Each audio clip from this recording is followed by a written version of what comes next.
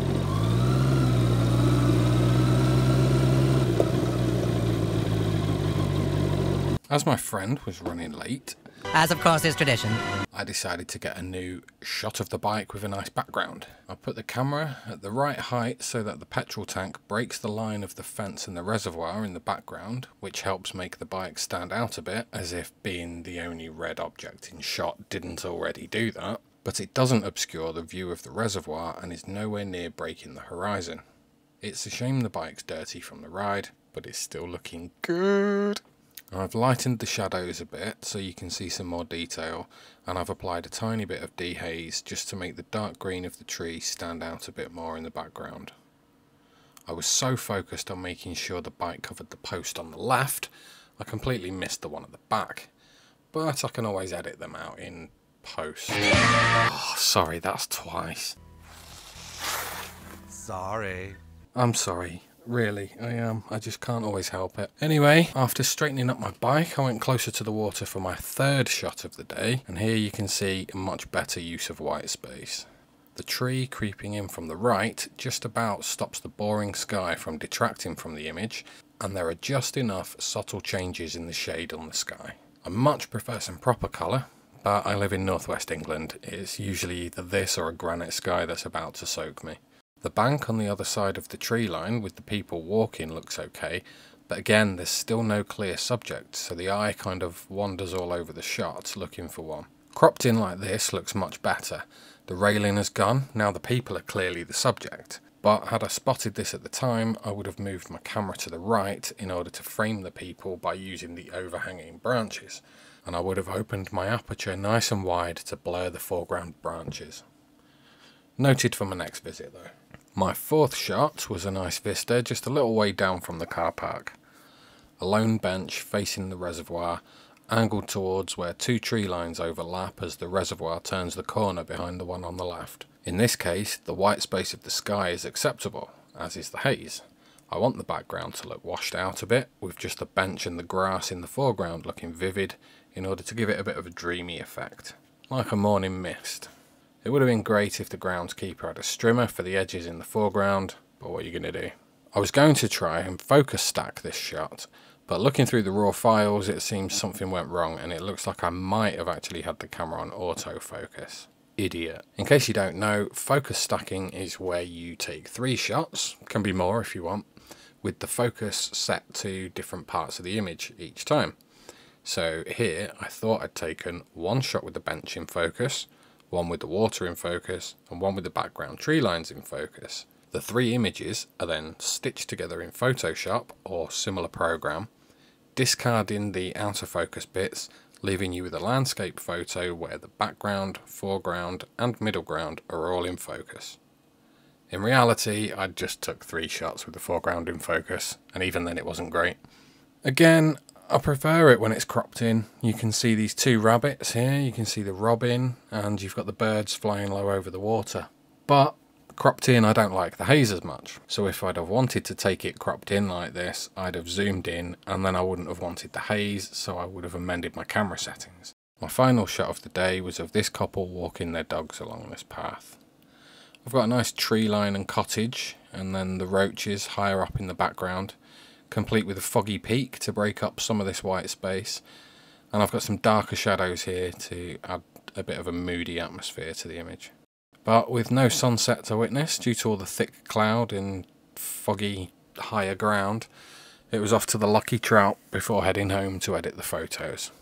If you're still watching this far in, thank you so much for your support. Please don't forget to like the video, subscribe to the channel and click the notification bell to stay informed of new videos.